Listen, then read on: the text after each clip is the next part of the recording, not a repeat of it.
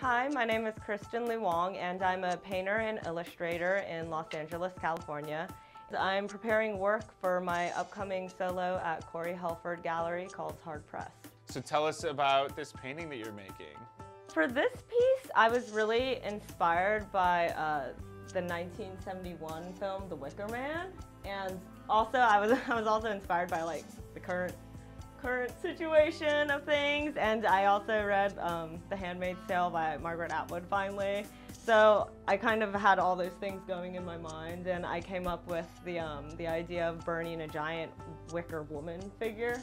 Can you show us the sort of outline of the wicker? Yeah. How it sort of goes together? So I work by using tracing paper for the drawing because I don't like a messy surface. So this is what's going to be on top of everything in that figure, and then it'll be burning, so I still got to paint the fire obviously once I transfer everything. And yeah, this is my biggest piece that I've ever painted that's been this detailed since I graduated from college. So it's been quite the undertaking.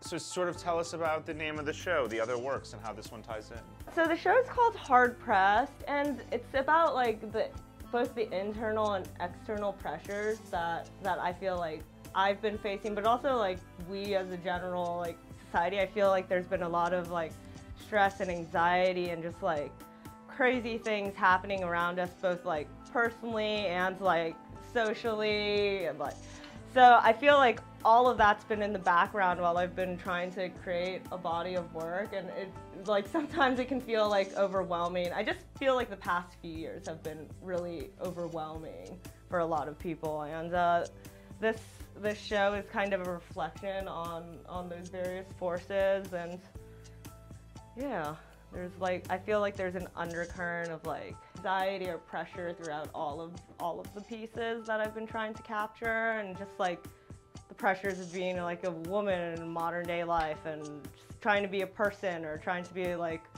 a good artist, or a good person, a good partner, like a good friend, like a good human being socially. Like I feel like there's just like a lot of things that everyone always has going on, and it can kind of overtake you sometimes.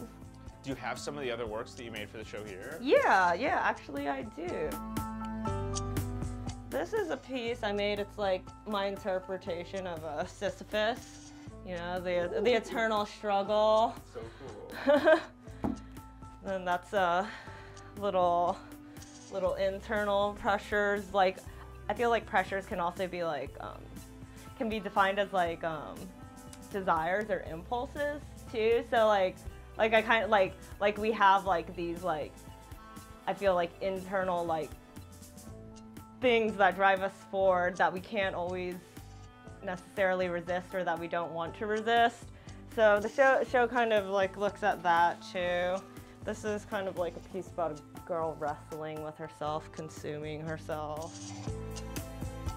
This is a piece about multitasking.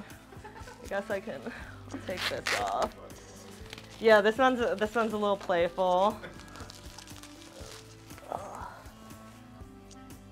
So this is the modern day woman trying to keep it all together, maybe with a friend's help, but yeah.